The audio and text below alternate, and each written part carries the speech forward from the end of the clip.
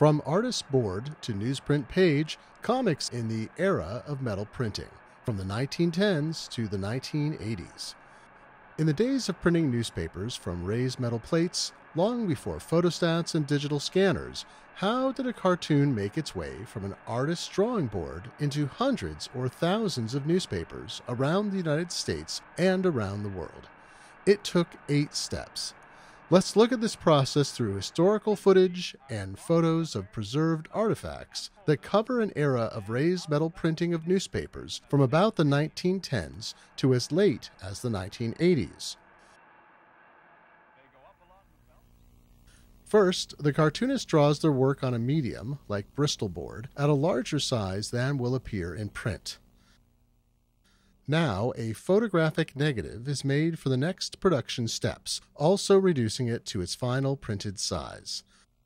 One or more negatives is firmly contacted to a sheet of zinc metal already coated with a photosensitive substance. The negative and zinc plate are placed in a glass frame and exposed to extremely bright light. The portions of the coating, as small as tiny dots, exposed through transparent parts of the negative, harden under this intense light. The exposed zinc plate is run through an etching bath of acid, which eats away the unexposed portions, leaving raised metal. The plate is scrubbed clean and routed, lowering the height of large unexposed areas and cutting away unnecessary portions of the zinc plate. This results in a finished zinc plate like this one, a Wizard of Id strip from April 27, 1966. A comics syndicate is an organization that contracts with cartoonists to distribute their work to newspapers. They date back to the 1910s and still thrive today. One of a syndicate's chief jobs is to produce duplicates of a cartoon that a newspaper can reproduce. In the metal printing era, a syndicate would take the zinc plate from the previous step and create a mold using flong, a material like a soft cardboard made primarily of wood pulp and which is slightly dampened before use. Under high pressure, the flong is formed. Thousands of identical flongs may be made from a single zinc plate. A finished flong made by a syndicate looks like this example, the black printing plate for a Peanuts Color Sunday comic from November 27, 1977. Syndicates package flongs for one or more weeks of a cartoon or the Color Sunday installment and send them out to subscribing newspapers. The flongs arrive at the newspaper office where they are examined and sent to the printing plant.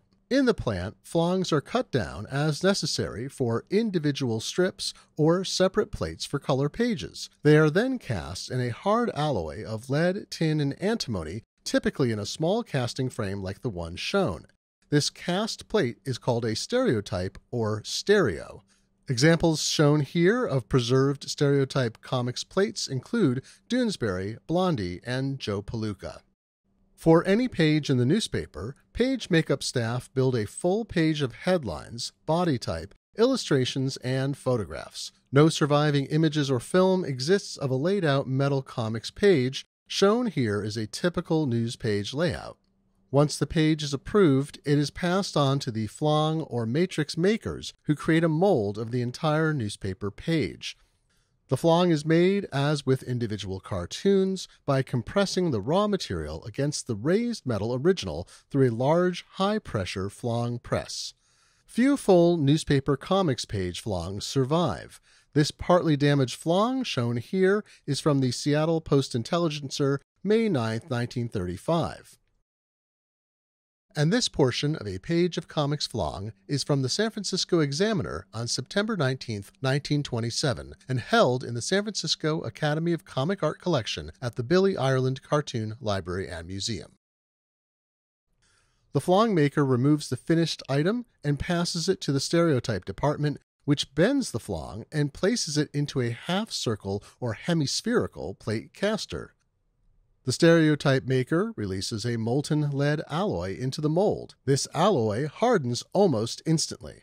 The resulting plate weighs about 40 pounds or 18 kilograms. The caster produces a plate like this one, a damaged comic stereotype from an unidentified newspaper from July 17, 1976.